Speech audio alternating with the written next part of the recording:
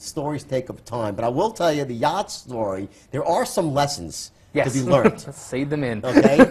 And I'll try to seed in some lessons here, okay? And I would say the first lesson was I had a really lousy making decision strategy, okay? For this whole yacht experience. It's a series of very bad decisions that all rolled up into, you know, a 11-day stint of madness. And it started off with the fact that I had a private jet at the time, and I was sharing it with somebody else, so it was in Europe, so I took a commercial plane, myself, my wife, and 3 other couples, so it was 8 of us in all. We landed in Italy, and we got off at the baggage section.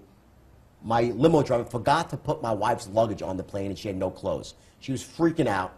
She said, I said, no problem, and I was already stoned out of my mind. Now, you have to understand... Now, you're stoned out of your mind on what? On lewds?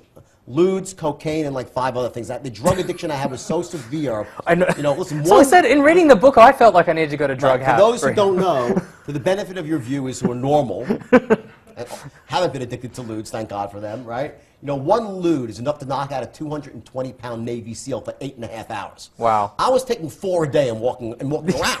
Like 4 at a time walking around. That was because you get immune to them, right? So I was probably 4 or 5 lewds deep and already in the airport, and I was like, don't worry, honey, and you're always slurring, right? I'll buy you a bit, the American Express commercial, I'll buy you all new clothes, which we did. Spent $80,000, got her a whole new wardrobe, and from there we made our way to the yacht. And as we're going down the hill in this limousine, there's 8 of us in the limo.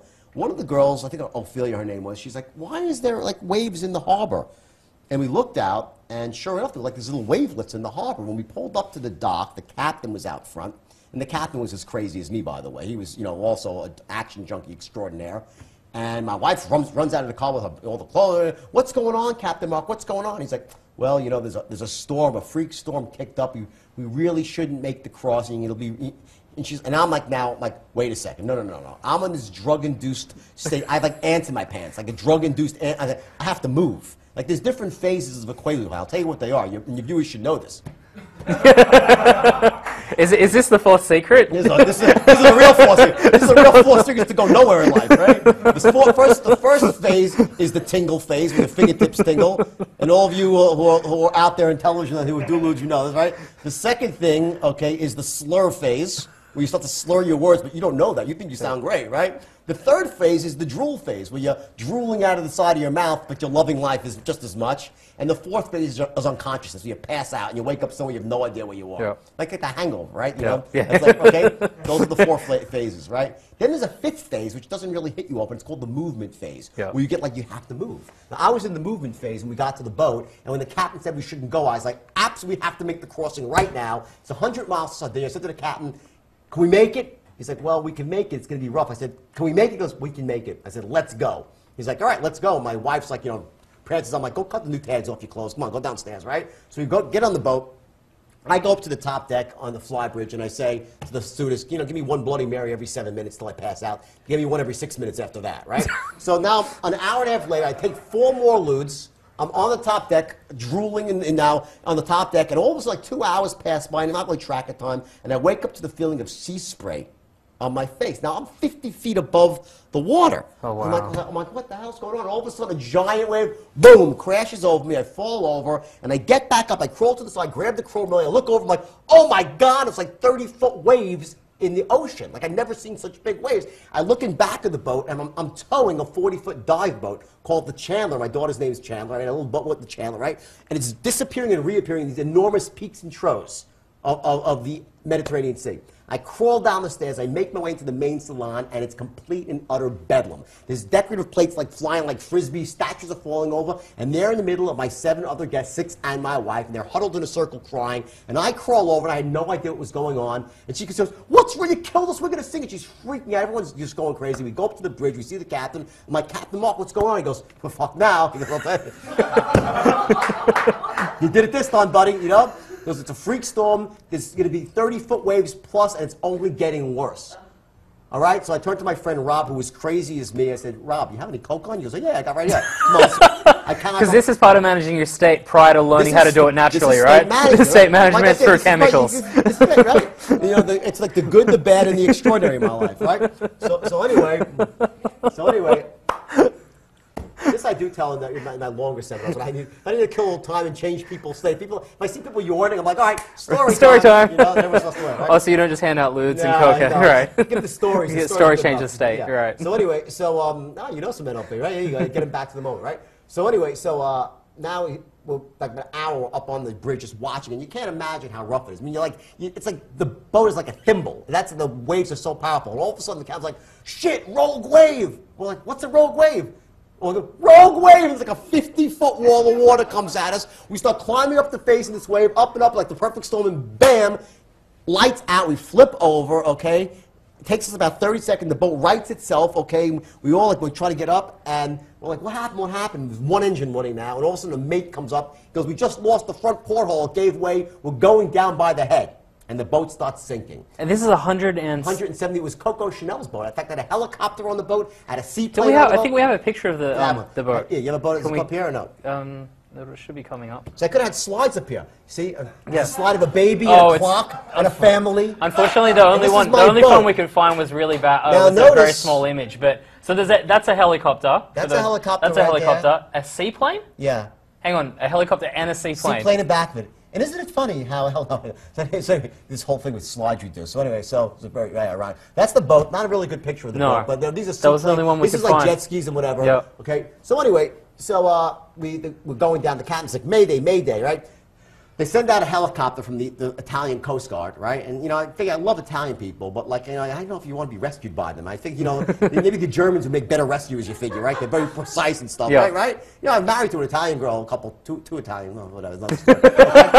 You're not really helping the cause there. No. Anyway. Okay, so anyway, try to increase relations with the other countries. Okay, so anyway, they bring out the chopper. They try to lower down a basket. And it's going 100 feet this way, 100 feet that. No, not happening. All right. After 3 hours, they pull away. We're stuck again. Now, meanwhile, in front of us are giant oil tankers. They're boxing us in because we're sinking. So the law of the sea is when you are sinking, everyone tries to help. So we have this tanker in front, tankers on the side, right? Finally, 6 hours later, we get a call. They're sending out the Italian Navy SEALs. Now, this is serious. We all have to go up to the top of the deck, right? And they're going to wait, they're going to come rescue us. We see this giant double-bladed Chinook helicopter coming at us, painted military green. The captain goes, I just got word. We have to push the helicopter off the top of the deck to make room because they're going to land the commando. I'm like, you're shitting me. He's like, no.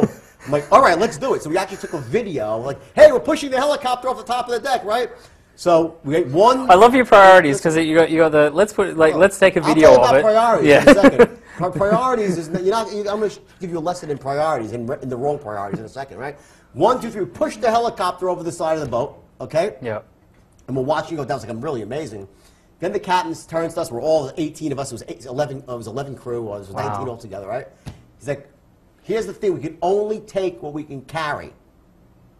So I had like $250,000 in cash on the boat. I had artwork. I had jewelry. I turned to my friend Rob. I said, you got the drugs, right? He's like, no, I thought you had the drugs. I'm like, no. I said, Rob, you got to go downstairs. He goes, I'll get them. He goes downstairs. He comes back a minute later. He goes, I can't, your cabin's flooded. I got shocked. The water's electrified. I'm like, soldier, you can do it. He's like, you're right. What was I thinking? He takes off his shoes. He goes down. He comes back with a bag of 100 QUAALUDES and third-degree burns on his feet. Okay? We go up to the top deck. Okay? They lower a commando down. He has a spear gun, and he actually spears the top deck, rappels down. Okay? Now the order of exit off the boat is women guests first, women crew members second, male guests third, male crew members fourth, captain last. Logical, right? First person off the boat, my wife, the owner's wife. She was a mother of 2, right? Second person off the boat was another woman who's had a baby.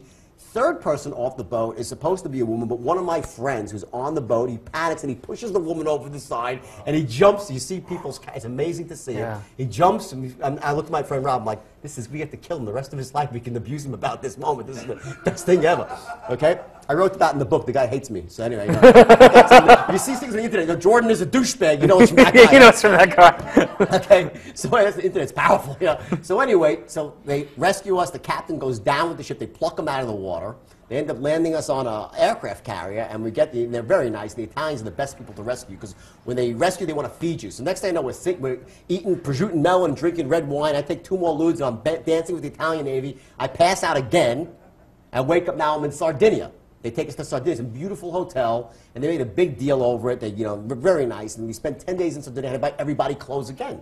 Wife's now on round 2. She had no clothes again. I had to buy everybody clothes. We spent 10 days in Sardinia. On the last night, now mind you have a private jet, right, which was in France. It was in Charles de Gaulle Airport, and it was flying. That morning, it's going to go from, it's cheaper to keep it in Charles de Gaulle. It's going to pick us up in Sardinia, right?